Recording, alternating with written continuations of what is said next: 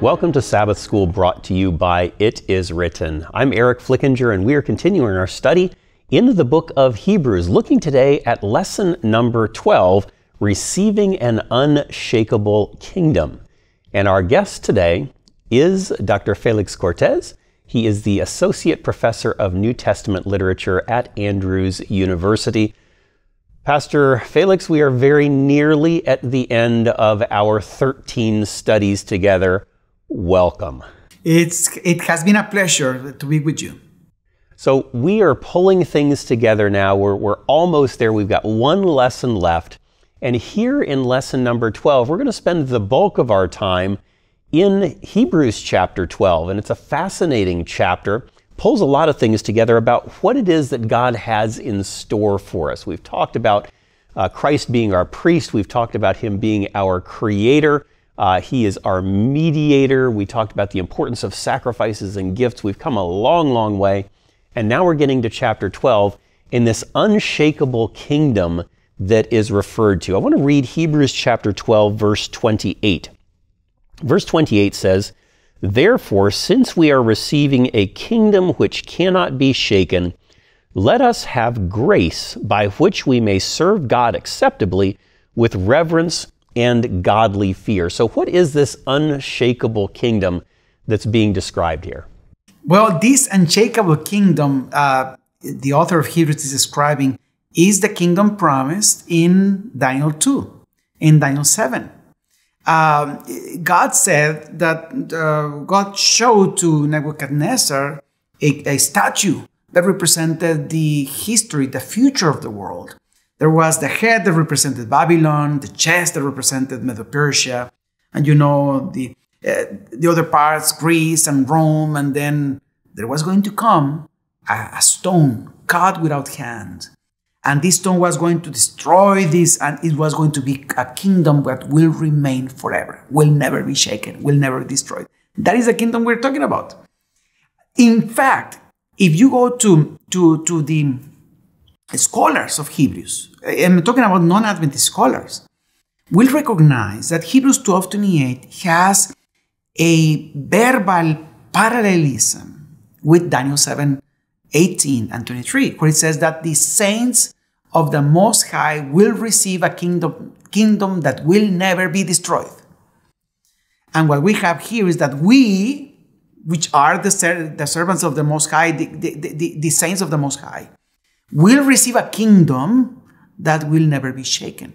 So they recognize that this language here is language taken from Daniel 7. And what Hebrews has in mind is that we are going to receive the promises of God made in this beautiful prophecy that we hold dear to our hearts as Adventists. The promise of Daniel 7, the promise of Daniel 8, and the fulfillment of God's purposes for humanity. So a prophecy given 2,500 years ago hasn't fallen flat. In fact, we've seen the rise and fall of all of those different empires, those kingdoms that you mentioned, Babylon, Medo-Persia, Greece, Rome, the divided nations of Europe. And now we're getting to the point where the fulfillment of the prophecy about the rock, the establishment of Christ's kingdom that will never be destroyed, is actually going to come to pass. In Hebrews 12, going back just a few verses before verse 28, it begins in verse number 22, where he says, "But you have come to Mount Zion, and to the city of the living God, the heavenly Jerusalem, to an innumerable company of angels." It would seem to me that if this kingdom is going to be received, this would be cause for celebration. And here we see in verse number 22 that an innumerable company of angels is involved in this celebration. How big is this celebration? Well, this is really a big celebration. You have innumerable angels. I remember here the Greek expression, which is thousands, 10,000s of 10,000s angels. This is a big number. And what is happening here? What is happening here is the celebration for the enthronement of Jesus after his ascension. He ascended to heaven, and God said, He's my righteous Son.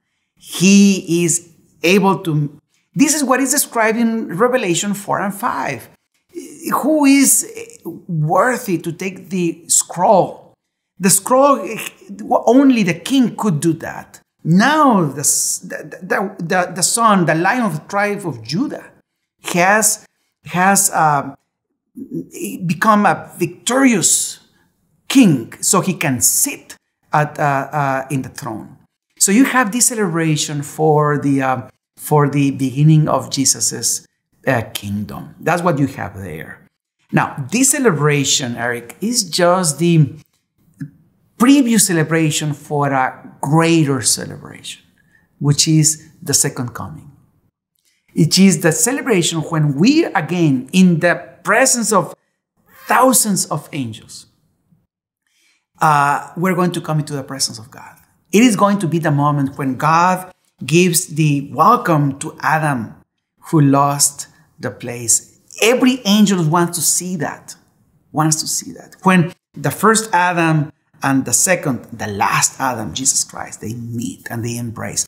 This is going to be amazing to see. It's a time when this family that has been away for so long a time, that has been separated from God for so much time, is now embraced in the middle of God. That is the moment of celebration. So what happened at the Ascension is just the pre-party of what is going to be the last party, the big one, right? This is amazing what is happening here. So this is a prelude to what is to come. And this celebration seems big enough as it is. It is. And yet the one that comes later is going to be even larger, even more impressive. Yeah. And yet even in this celebration, there's an interesting element here that comes out in verse 23. It talks about the innumerable company of angels in verse 22, to the general assembly and church of the firstborn, who are registered in heaven, to God the judge of all, to the spirits of just men made perfect.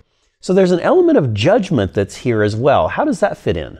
It does perfectly. The problem is that for us it doesn't, because for us judgment is like bad news.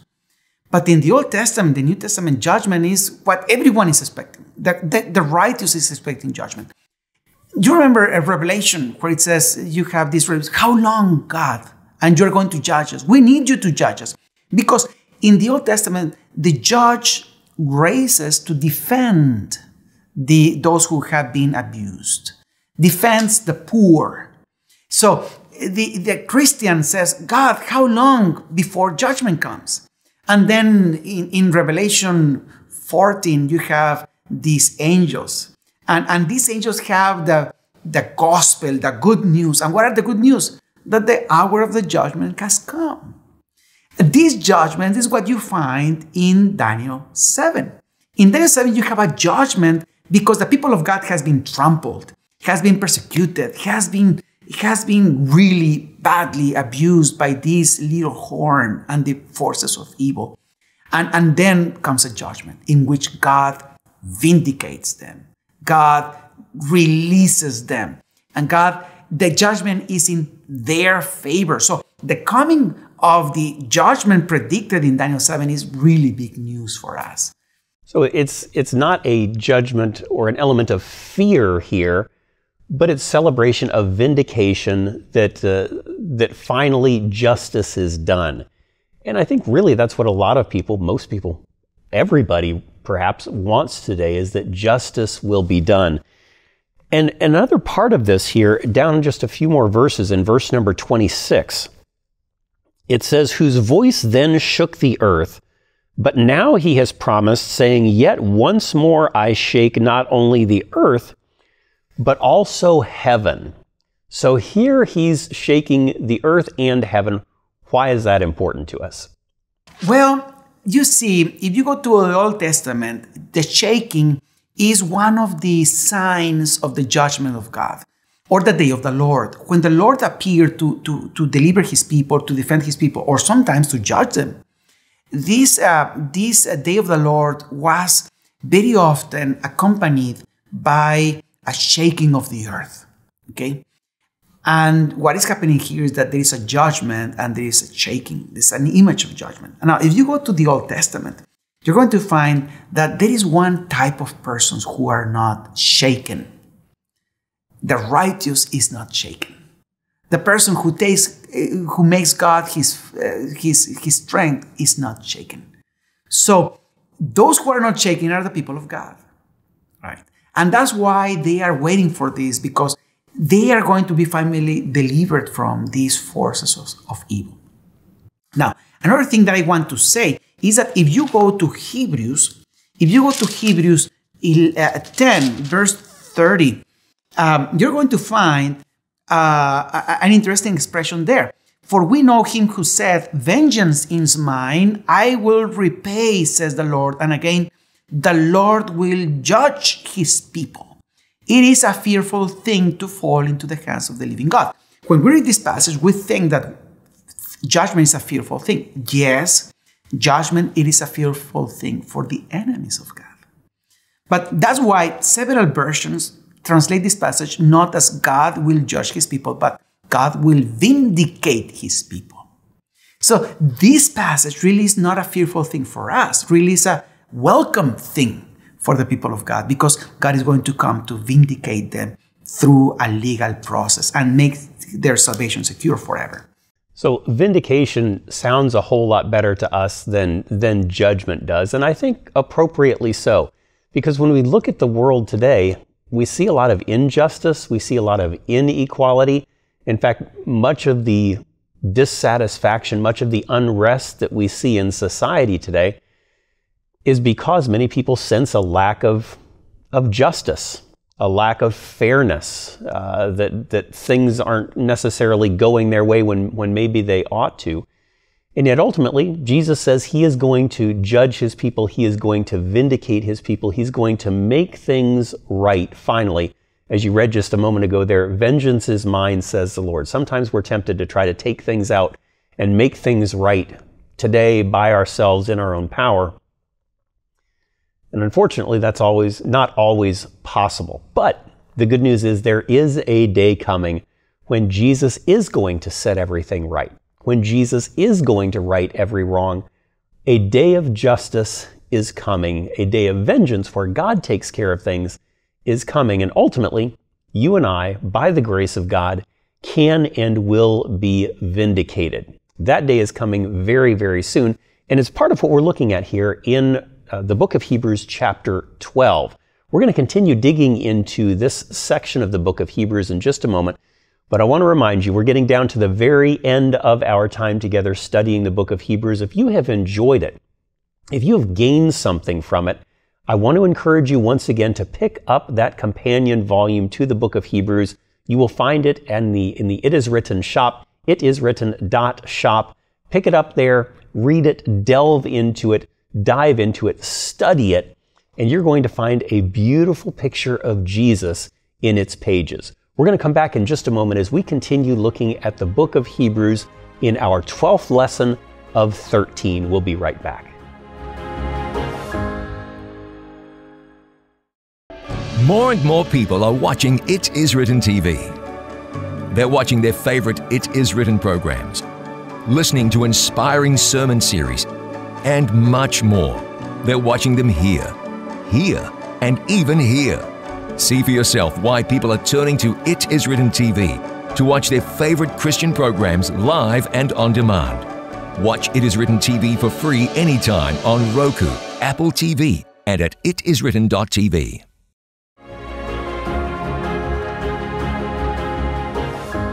Welcome back to Sabbath School. We are taking a look at lesson number 12 here. And Pastor Félix, you mentioned something just before we took a break about there being a couple of different shakings. Could you explain those just a little bit more clearly? There is a very interesting comparison that we find in this chapter. If you go to verses 18, 19, and 20, Hebrews 12, it says, "For you have not come to the mountain that may be touched, and that burned with fire, and to blackness and darkness and tempest and the sound of a trumpet and the voice of words, so that those who heard it begged that the word should not be spoken to them anymore, for they could not endure what was commanded. And if so much as a beast touches the mountain, if it shall be stoned or shot with an arrow. And so terrifying was the sight that Moses said, I am exceedingly afraid and trembling. So you have there a scene of what happened with the people of Israel before Mount Sinai, when the Ten Commandments were given, even though this specific passage is referring in Deuteronomy to something that happened later on in the second appearance, or in a second appearance before God in the mountain, after the first one in Exodus 19. But what is happening here is the frightfulness, the frightful nature of the people encountering God. The mountain shook. There was thunder. There was a tempest. There was a loud sound, and people were frightened. No one could approach the mountain. And what the apostle is saying, your approach to the heavenly Zion is not going to be like that.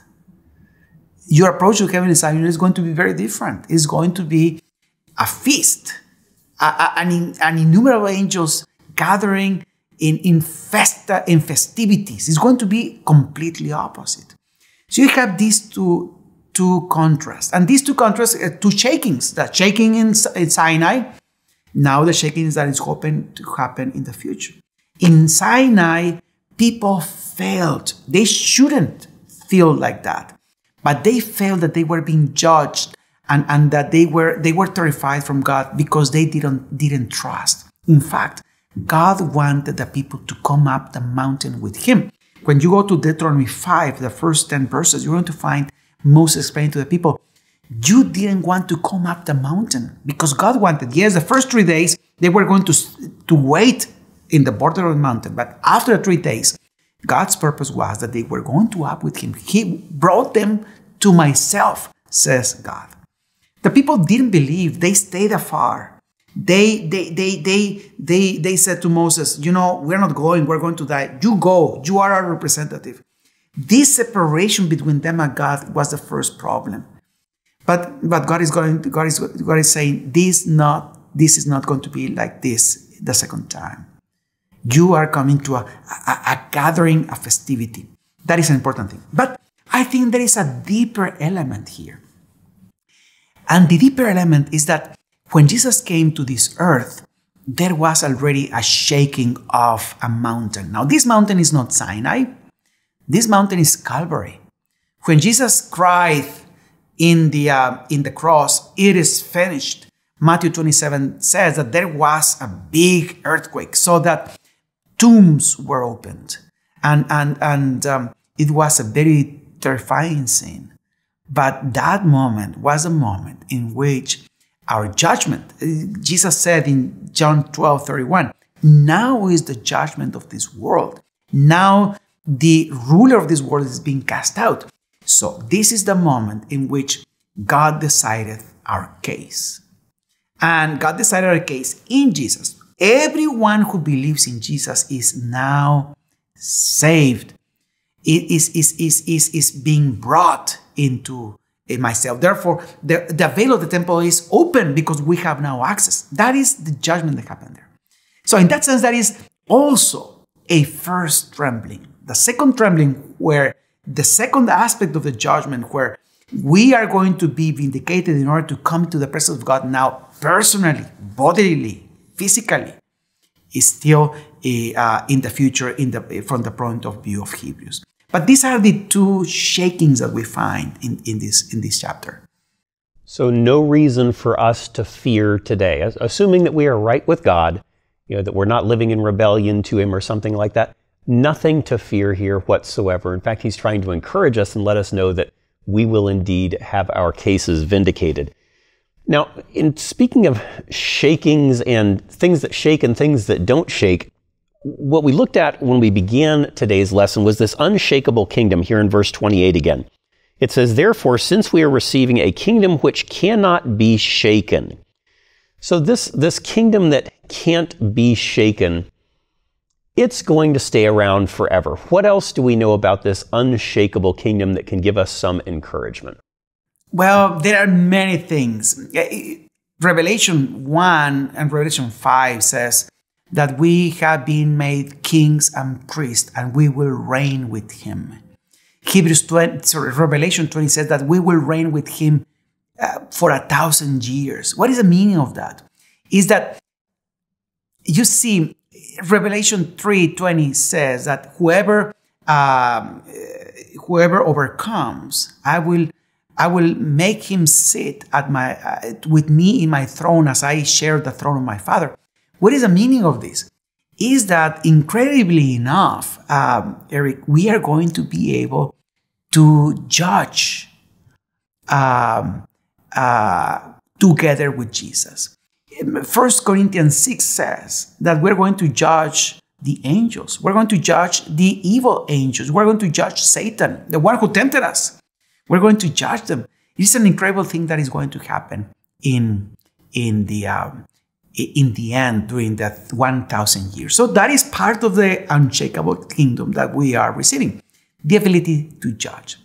Now, I wanted to say something, Eric, a little more about this unshakable kingdom.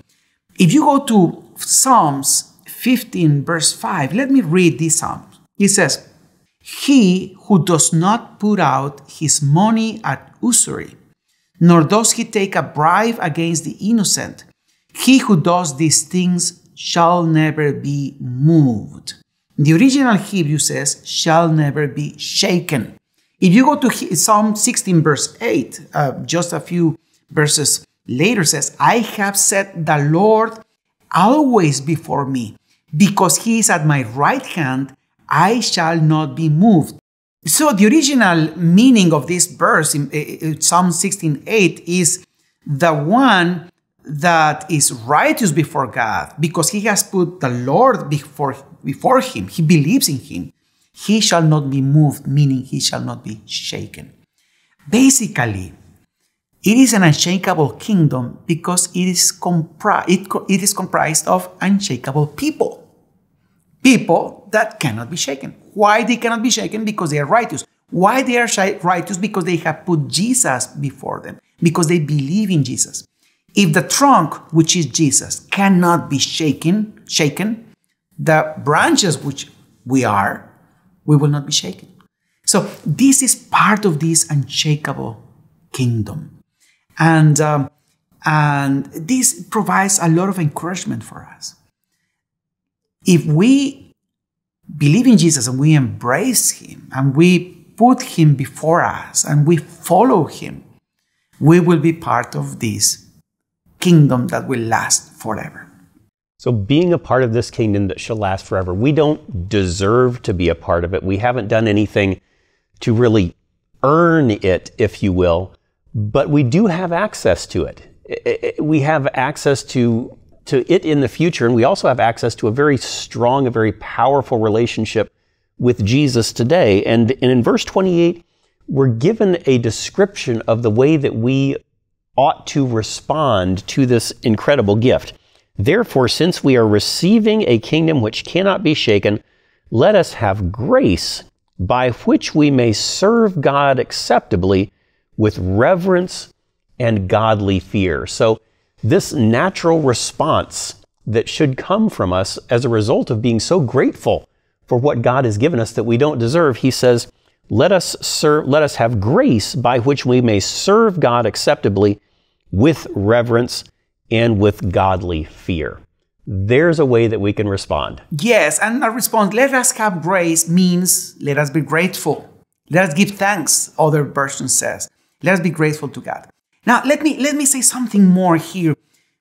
We believers, Adventist believers, know that before Jesus comes, there is going to be something called the pre-Advent judgment. And sometimes we are afraid, what is going to happen in this pre-Advent judgment? Are we going to be judged before God? And we have this image of being in front of God alone with the Ten Commandments, and our lives is going to be scrutinized. And what is going to happen there?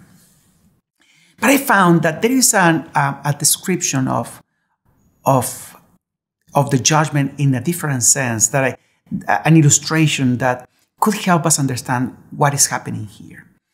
I'm a professor, and I guide dissertations as well for PhD students, master students. And I told them that if they follow my instructions, I'm going to make sure that they are successful in judgment. What is the judgment? It's the day of the defense. When you have all this panel of 5 experts, some external examiners that go through your dissertation, ask you questions, and try to find out whether you are ready. This is the day of judgment for students. I told them, if you follow my instructions, we're going to do well. Why? Because since I am the advisor, I am also being judged. How well did the advisor do his job? Did he prepare them well? Did he guide them well? So I do all the best possible for them to be ready. And in fact, I do not allow a person to come into defense if that dissertation or thesis is not ready. I don't want to be put to shame. I want to wait until everything is ready, because my reputation is also on the line. So the day of judgment is when student does what I told him to do, and we work together. I put my best suit, and I told the student, come prepared, because this is a celebration. Everyone will know what I already know. And what do I already know? That this is a good dissertation. This is a good thesis. I want everybody to know. And this is what God does. God brings all his people and says, I want everyone to know what has happened in the life of this person. I have it ready. And I think there will be a lot of standing ovations for God in the pre-Advent judgment. And he's going to lead us when we are ready. He's going to say, you're ready. Now is the time for judgment for you, because he has invested a lot in us. Also, his reputation is on the line. If we go with him, he will be greatly exalted, and we are going to enjoy that kingdom that he has for us. Friends, that is an encouraging message. Jesus wants to prepare you for that great day, and he can prepare you for that great day. All we have to do is be willing. Pastor Félix, thank you once again for joining us. We have one more week together as we come together to conclude our 13th and final lesson on the book of Hebrews. We look forward to seeing you next week. God bless you.